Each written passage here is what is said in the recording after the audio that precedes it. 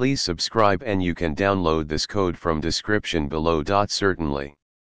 In Python, you can read a list as individual variables using a process called unpacking. Unpacking allows you to assign elements from a list to separate variables in a single line of code. Here's a tutorial demonstrating how to achieve this. Let's say you have a list containing elements that you want to assign to individual variables. You can use indexing to assign list elements to individual variables.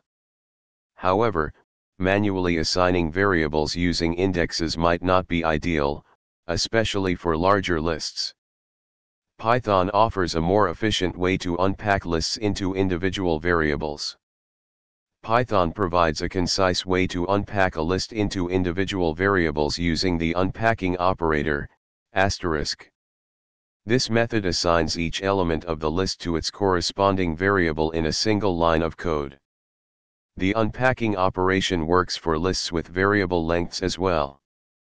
In this example, the variables a, b, and c are assigned the first three elements of the list, while the asterisk rest variable collects the remaining elements as a list.